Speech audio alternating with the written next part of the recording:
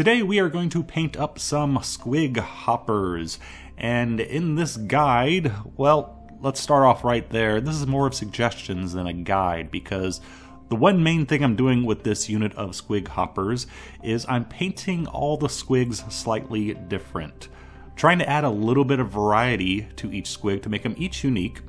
And so even though I'm going to present to you two different ways of painting squigs, by the time I painted 10, I used about 8 or 7 different versions. So I'll try to explain where I skipped colors and where I just changed it up, just to, make each squig a little bit more interesting. But to begin with, we are beginning on both of our squigs in this example, starting off with a base coat of Vallejo Model Color Red mixed with Red Violet.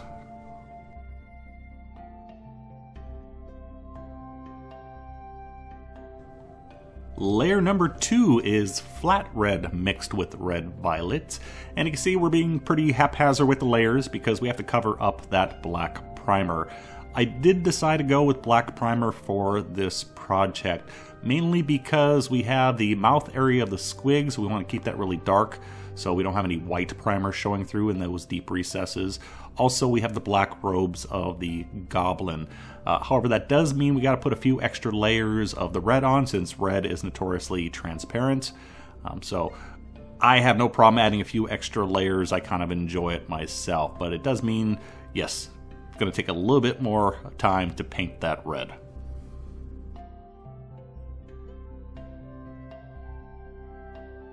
Next comes straight flat red, and you can see we switched to a regular number 2 brush now, and this is where the layering begins. We have our red thinned, and we're slowly building it up. Remember, red notoriously transparent, so it's going to take a lot of layers, especially when you have it thin, but that's going to give you that smooth transition between the colors. Should point out that because these are basic units for Age of Sigmar, I'm not putting a super amount of detail into these guys. When we get to more special characters like the Mangler Squigs, we're going to up the detail a whole lot, but I'm trying to keep things fairly basic here.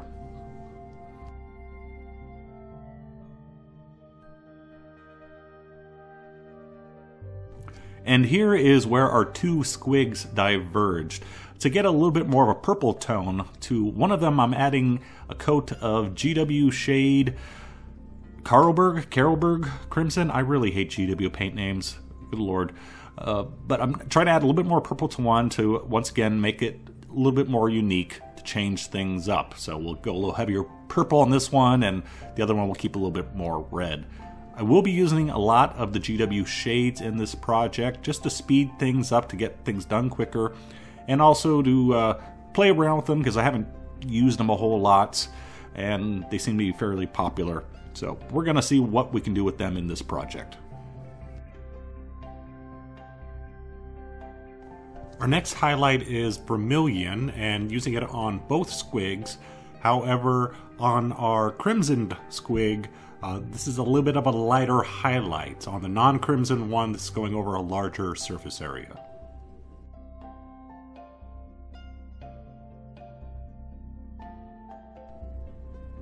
Our next color is Scarlet, and once again, this is where our two squigs diverge. On the crimson squig, I'm using this as the final highlight color. So that previous Vermillion was a highlight, and this is a smaller highlight in a smaller area.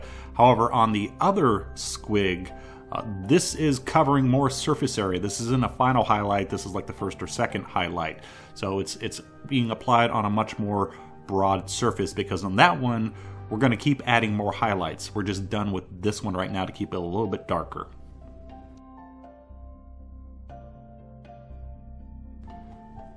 Back to our other squig, and we're going to go up to orange for the highlights on this guy. So our next layer is Vallejo Orange Red.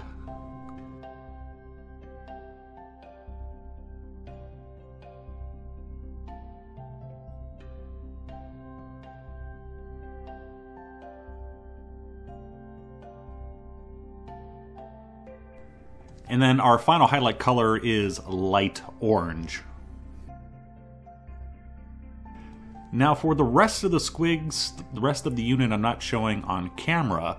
For the most part, I've used all the exact same colors that you see here that I just showed you. However, I used them in different ratios, or I skipped some.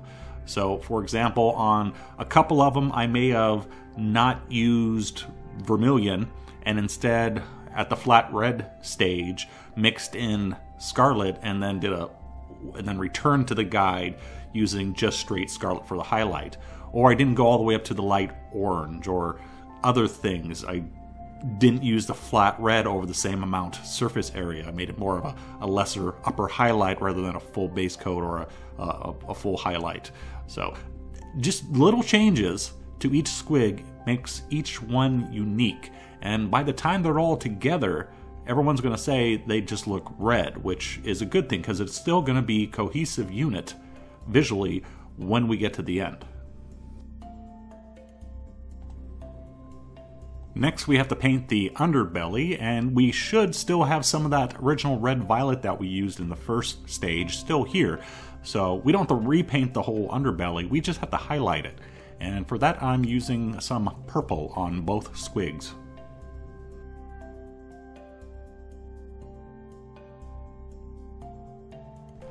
For the highlights, I mixed in a little bit of pale sand and trying to make a little bit of texture on the bottom so we have our paint a little bit thicker and we're painting in straight lines.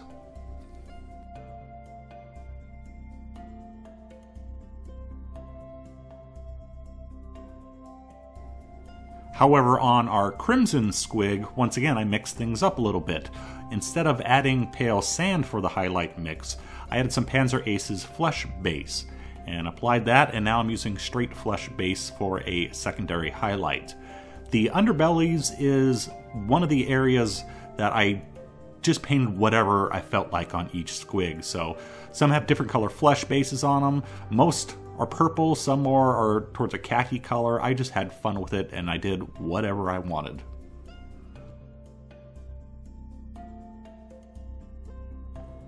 Moving on to the lips, and the lips are one portion where I kept uniform for the most part on all the squigs, because when we add variety to the miniature, there are some things that have to be uniform so it's still cohesive as a unit, but we'll get more into that into part 2. I base coated the lips with Vallejo Game Color Warlord Purple, and now we are applying a highlight of Warlord Purple mixed with Squid Pink.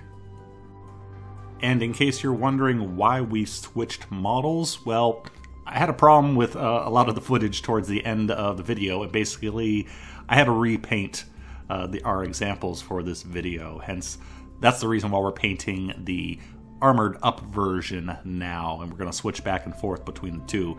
So yeah, that's the bad news. The good news is you're going to get a second video because we're going to detail how to paint the armored up version of the squig hoppers as well.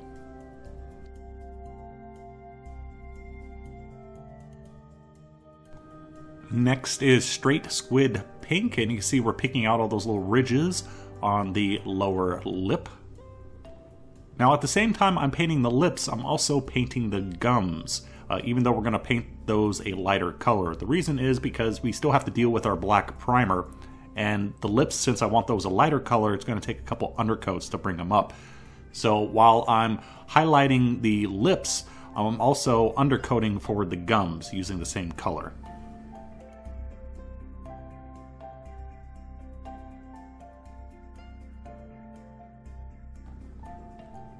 And then our final highlight for the gums, which is already base coated with the Squid Pink.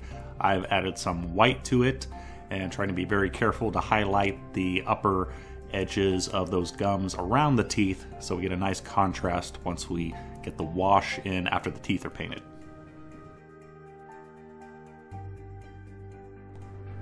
The teeth we are base coating in with Iraqi sand, very carefully trying to paint around all the gums and lips.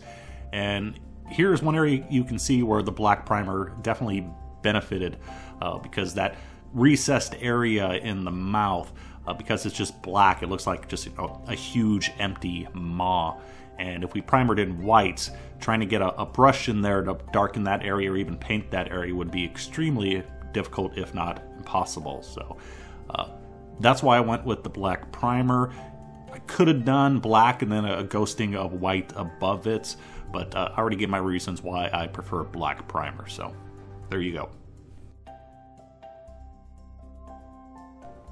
Time for our second GW wash, this time Agrax Earthshade, and we're using this to shade pretty much everything in the mouth.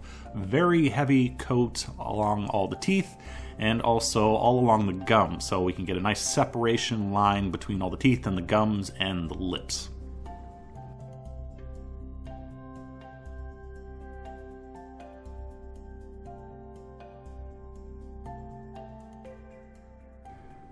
And then for the highlight, pale sand, and we're just doing the edges. We're not going to add any extra highlighting to the teeth. This is a good example of an area where we are cutting corners a little bit because these are rank and file guys. If this was a special character unit, we can definitely go in with a few extra highlights, some mixtures, but as it stands, because they're rank and file, just this quick one highlight is good enough.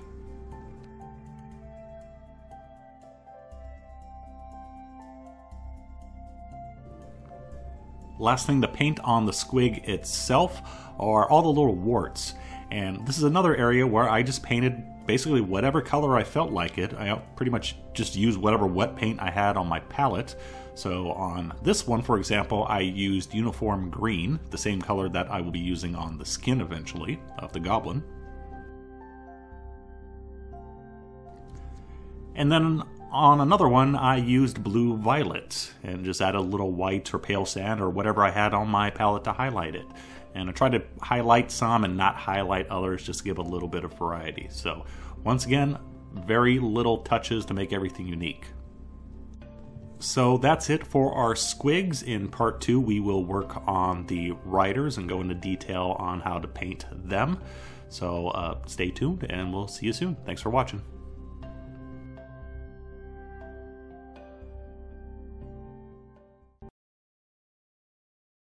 Flag on the moon.